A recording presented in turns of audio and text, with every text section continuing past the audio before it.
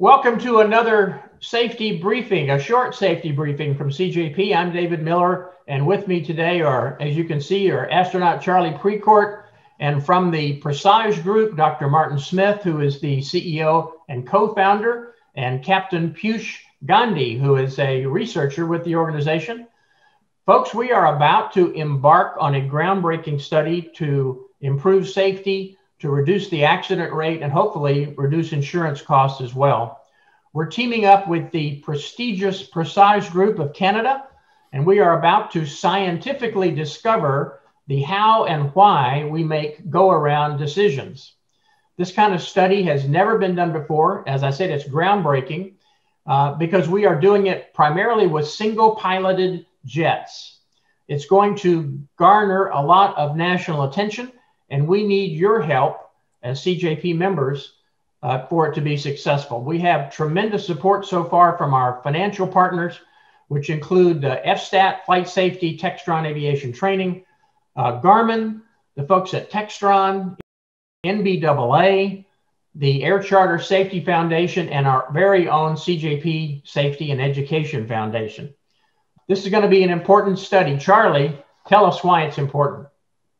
Well, thanks, David. That was a great introduction. This is one of our most significant initiatives, and many thanks to Presage and before them, the Flight Safety Foundation, for helping us organize this. It'll be, as you say, groundbreaking in that it's the first of its kind for single pilot operations. Airlines like Southwest, Air Canada, many others have done this with great results. And those results are addressing what is also our most significant problem in flying our aircraft, and that is runway overruns and excursions. And it turns out that 50% approximately of all accidents and incidents in our citation aircraft are the result of a overrun or excursion incident. So in order to attack that problem head on, we were introduced through the Flight Safety Foundation to Presage to the methods that they have used to create what I like to call go-around triggers that are much better than the stabilized approach criteria in helping us determine when a go-around is needed. Turns out in their studies, they'll talk more about the science behind it, but only 3% of unstable approaches, unstable per the traditional Flight Safety Foundation criteria, only 3% of the unstable ones go around. And you all remember our discussion of the Dale Earnhardt Jr. accident last year at the convention about the difficulties of that latitude approach. They were unstable on 6 or 7 parameters and didn't take it around, and the result was a catastrophic loss to the aircraft, and only through luck did we manage to have the crew and the passengers survive. But in any event, what we are attempting to do is to come up with some really key trigger points for our community to use for go-around execution and decision-making. And by engaging all of you in the process, we think we'll get better buy-in as to what constitutes the need for a go-around and reduce those accidents. It turns out in our discussions with the likes of Air Canada and Southwest Airlines and several others, that once they saw the pilots buying in and being a part of deciding what those triggers should be, the compliance rate went way up and the accidents predictably went down. And so that's our objective here as well. So David, I'll leave it at that. We really want to get into some of the details of how we will conduct this. I'll just kind of lead off that thought with, we're going to have you all answer a very lengthy set of questions that are scenario-based. We'd ask that you not widely share answers with each other. We want your experience. We get into later phases of the program after Presage analyzes that data. We'll have an open forum for you to discuss your thoughts. But really, we want your thoughts as they are raw as you go into this first phase to help us with answering these scenario-based questions. Over to you, David. Thanks, Charlie. Dr. Smith, you have done this kind of research with airlines around the world. Can you talk a little bit about the science that's involved? Sure, can do. Thanks very much, David. And Charlie, I appreciate you setting the table that way. That's great. What I can tell you is Presage has been at this for about 10 years, specifically looking at non-compliance to the go-around policy. And about 7 years ago, we completed a study through the Flight Safety Foundation that really exploited, I should say, the pilot's mental model, what was going on in terms of human decision-making in the flight deck, and what the drivers for non-compliance were. So since that time, several years ago, we've now pretty much quantified several million data points on pilot decision-making below 1,000 feet. And our process for unpacking this is we're going to ask the responding population here, the respondents, to recall an event where the aircraft became unstable at stable approach height, or below stable approach height, I should say, became unstable, and they initiated a go-around as per practice or policy. Or alternatively, recall an event where the aircraft became unstable at or below stable approach height gate, whether 1,000 or 500, and you continued the unstable approach through to landing.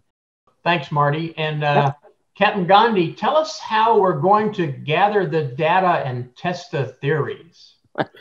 Very good. Thank you. Thank you, David. Thank you, Charlie. And thanks, Marty, for leading that all.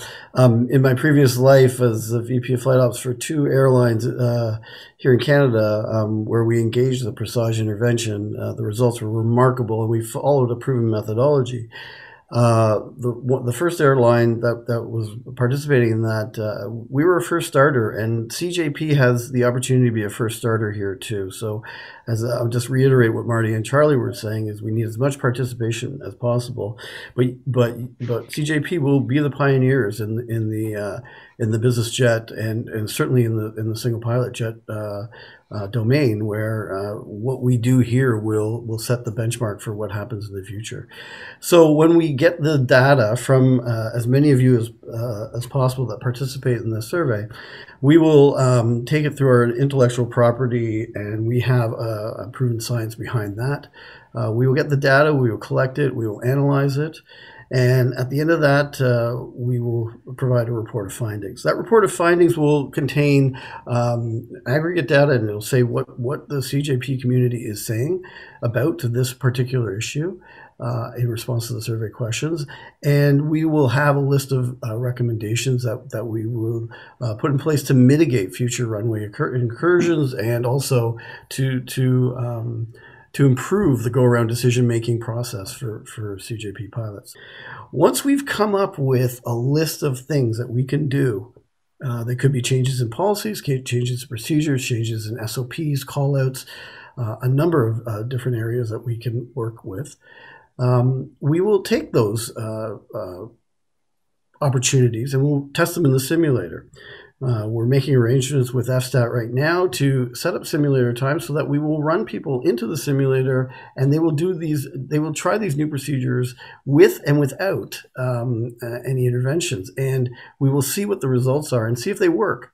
They will test really the efficacy of the new procedures that we're trying to establish.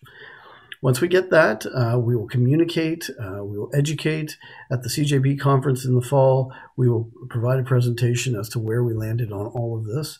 And hopefully just after that, we will launch them as live new procedures for CJP. Folks, Charlie and this prestigious group have put in countless hours to get us where we are today. And all we need from you right now is your honest input on this very important survey that you're about to receive. As the guys said, we'll take that data, we'll test the theories in the simulator, and we'll come up with deliverables that you can use in your cockpit to improve safety every day. Please help us move the needle. Look for the survey coming soon to an email near you, and we'll start the process. Thanks, guys, very much.